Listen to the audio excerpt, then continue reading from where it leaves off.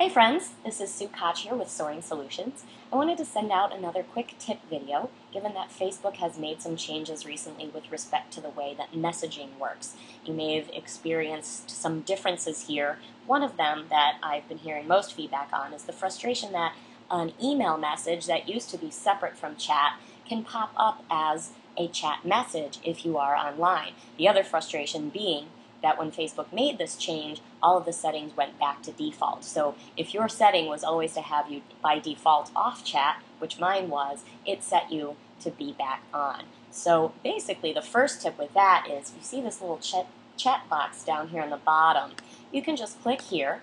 It'll open up your window and show your friends that are available for chat by this green dot.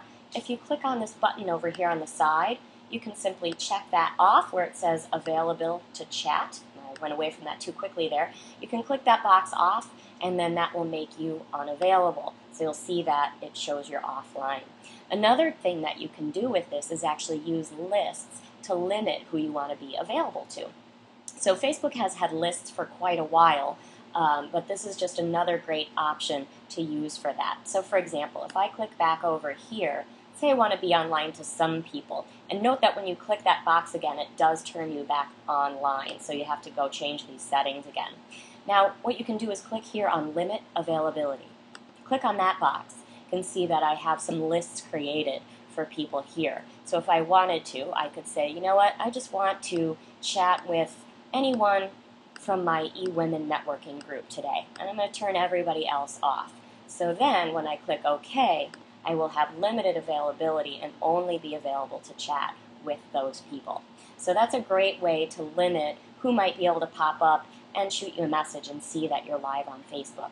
Now, if you have already created lists, you can turn this video off. If you haven't created lists yet, I'm going to go ahead and show you how to do that.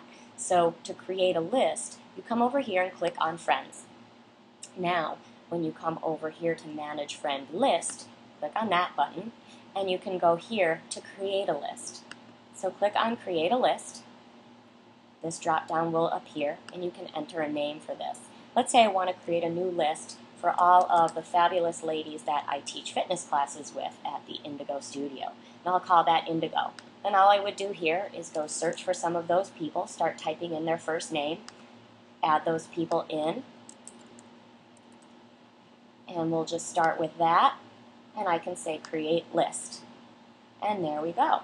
And now, if I go back to my main page, I can come down here to Chat and see that I can limit my availability. And since I just created that list, you can see that that automatically selected on. Now we can turn that off and say, maybe I want to use that tomorrow, or you can leave it there. And as you can see, one of the ladies that is at Indigo Studio with me is popped up there with a green button. So I can see that she's the only person who can see me available for chat out of those lists that's currently online with Facebook. So I hope this was helpful for you in helping to limit your availability on chat when you may find that a nuisance, and also just to introduce to some of you your ability to create lists and categorize people within Facebook. So look for more soon. I'm going to keep creating more fun tips and tricks for you. And if there's anything that you have a question about, feel free to shoot me an email at sue@soaringsolutions.net or shoot me a tweet at Sue_Koch. Have a great day.